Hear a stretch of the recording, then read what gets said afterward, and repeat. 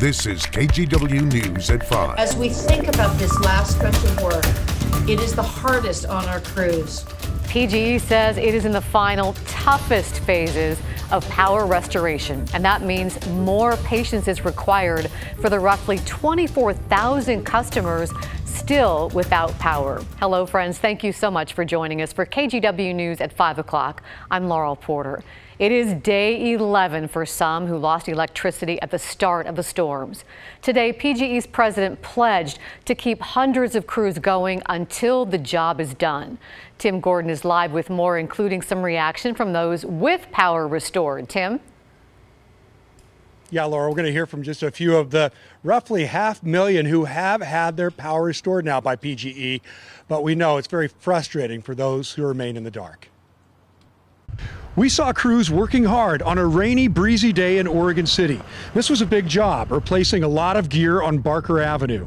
Even a week later, it still looks really bad here in Oregon City. That's kind of my point. This problem came to our attention from a neighbor's tweet. That pole and transformer blocked the street for more than a week. Nearby, We did. It was some really big limbs came down off that oak tree. 85-year-old Vern Swanson was having the roof fixed to where a tree limb landed. Power was out for 5 days for them. The worst part was the darkness from 6 o'clock to 10 o'clock when it's bedtime. You know, what do? You got no TV, you got no internet, you know, you're back in the Stone Age. In more rural parts of Clackamas County, the Oregon National Guard worked with the sheriff's office, getting needed supplies to those without power for the duration and counting.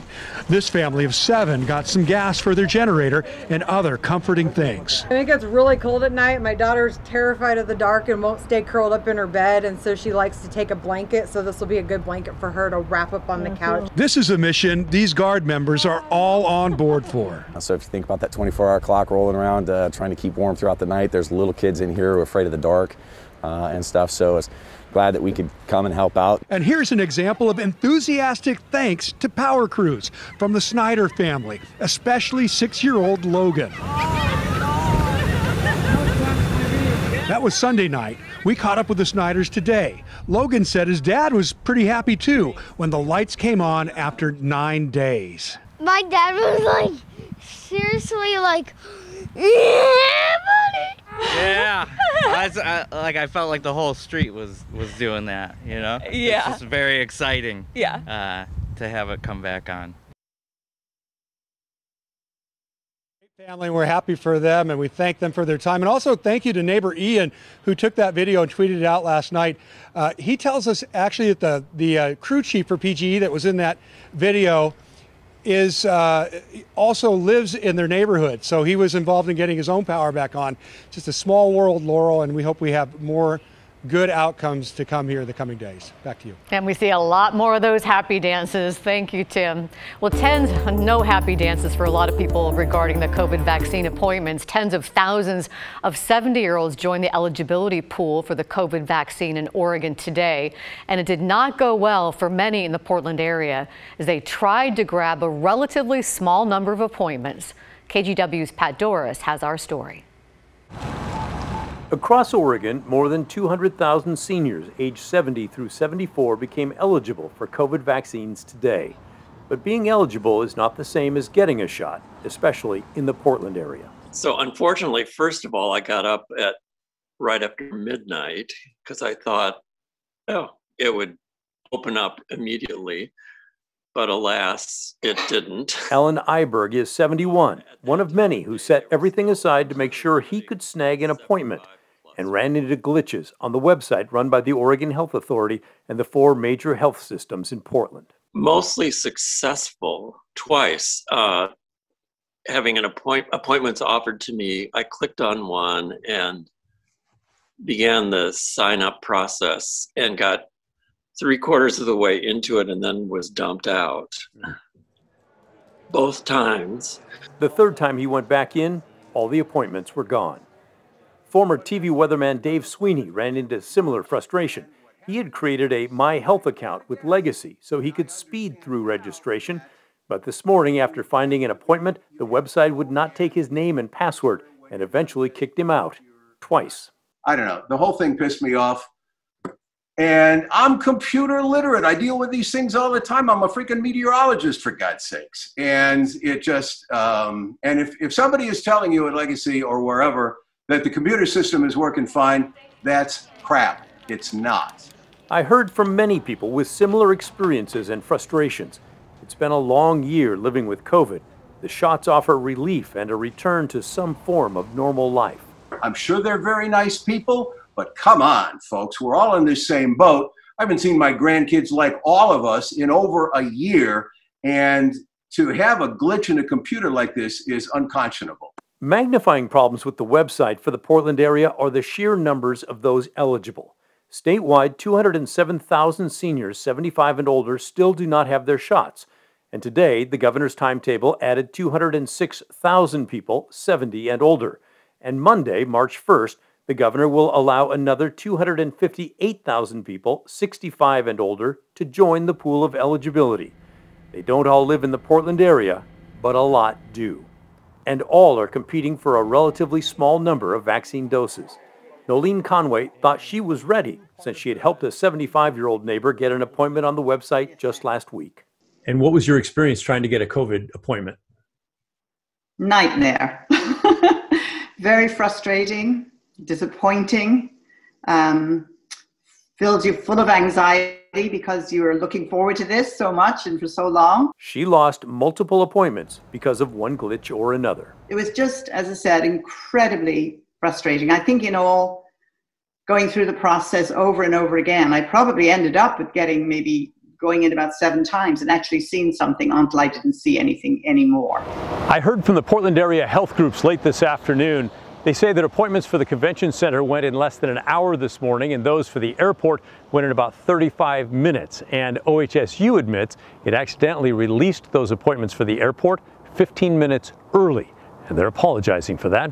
As for the IT issues, nobody's claiming responsibility, but they say that any issues that are there were either already fixed today or have teams working on them to fix them soon, which is a good thing because we do this all over again Thursday morning at 9 a.m. In Northeast Portland, Pat Doris, KGW News. And I'll add to that a personal note. My daughter and I tried to get my 84-year-old mother an appointment today, and by 9:30, a half an hour after they opened, it said all the appointments were gone. Some of Washington's 4 state-run mass vaccination sites are having to adjust schedules because of weather-related shipping delays. The site at the Clark County Fairgrounds will open back up tomorrow, prioritizing people getting their second shot. The site needs to receive shipments before Wednesday so they can be fully operational the rest of the week. Most Pfizer vaccines will arrive in Washington today. Moderna expects to deliver its backlog before midweek. A devastating marker in the pandemic. More than 500,000 Americans have now died of COVID-19. That's more than the number of Americans killed on the battlefields of World War I, World War II, and Vietnam combined. Candles to honor the lives lost were lit at the White House tonight, and a moment of silence was held. The U.S. toll is far higher than any other country. More than a fifth of worldwide COVID deaths have occurred in the U.S., but we're home to less than 5% of the world's population.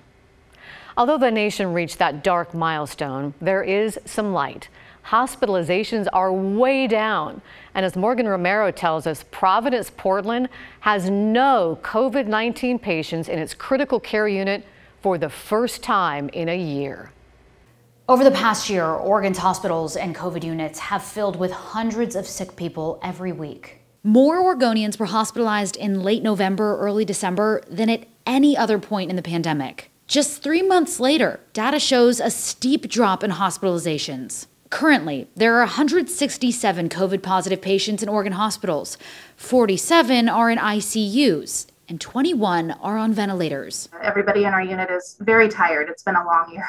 Elissa Reinhardt cares for the sickest COVID patients. As a nurse in Providence Portland's critical care unit, she coordinates the most aggressive COVID treatment, ECMO, for the worst cases. It's been exhausting.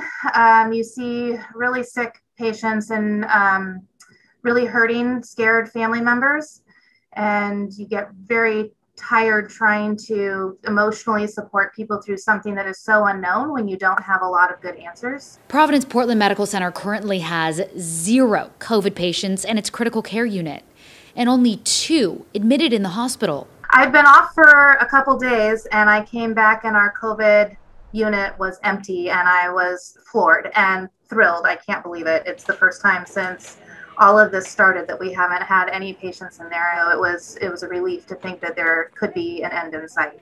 I checked in with other metro area hospitals. 12 people with COVID are at Providence St. Vincent Medical Center, with 4 in critical care. OHSU has 3 people with COVID-19 in its ICUs. 16 COVID patients are admitted in the OHSU health system locally. 20 patients with COVID are hospitalized at Salem Health, 6 in the ICU. It's just a light at the end of the tunnel that maybe it won't be like this every day forever. But those on the front lines say, keep it up because it is paying off. This ray of light doesn't mean it's time to drop our guards. Don't give up at the end. We're almost there. Morgan Romero, KGW News. And turning to our schools, some districts are still figuring out the logistics of hybrid learning. Others are already offering the option. Today, 6th graders in the Vancouver Public School District had their first day of in-person hybrid school. One of those 6th graders is Sheena Pyatt's daughter, Ashlyn. She says the hybrid learning opportunity is good news, both academically and socially. So glad. She is kind of quiet and reserved, and so being on Zoom, she hasn't really made any friends. This is a new school for her, and so she doesn't know any of the teachers. Meantime, other districts are also moving forward. The Battleground School District planned to start hybrid learning for its middle school students today. Lake Oswego Schools expects to have its kindergarten through 1st grade students back for hybrid tomorrow. As for Portland Public Schools, it plans to begin hybrid learning in April for students in kindergarten through 5th grade.